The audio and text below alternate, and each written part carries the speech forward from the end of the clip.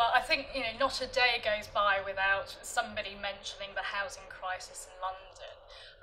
The figures are staggering. We ought to be building 66,000 new homes a year. That's every year up to 2030. It's a staggering amount. But it's not just about housing, actually. As the city grows and expands, we also need to provide workplaces, shops, services, amenities to accommodate that growing population. So the competition for land around London is massive, it's huge. We can't keep doing the same thing over and over again. It's clear that we now need to think a lot more creatively about how we're going to solve the housing crisis and provide the workplaces that we need.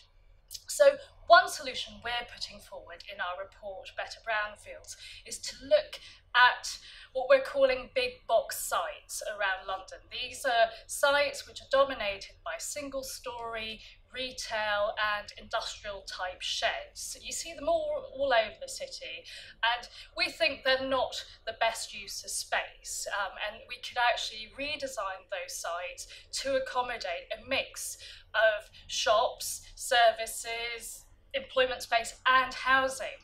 We've identified something in the region of 1,200 sites across London. And we've worked out that you could fit around 250,000 new homes on those sites, alongside commercial uses.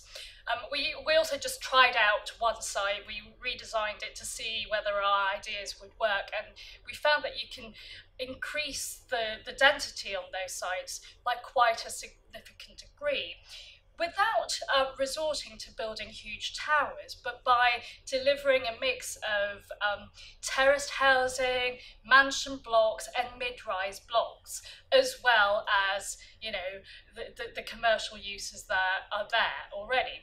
And that's because we're making better use of the space around it. We're putting in traditional streets, patterns that you see, in more traditional parts, older parts of the city, and we're essentially we're using that sort of streetscape to increase density around the city. So we think we're proposing this as a sort of more creative and hopefully more popular way of increasing density around the city, so that we can provide for both the services and commercial space and the homes that we need.